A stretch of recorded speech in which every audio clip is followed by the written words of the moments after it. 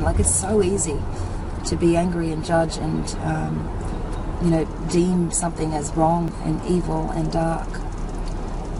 And it's actually, it takes a lot more courage to choose love when it's so easy to hate and it's so easy to fear.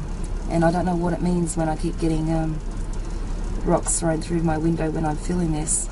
Whether I should take that as a sign that I'm on the wrong track or on the right track or what.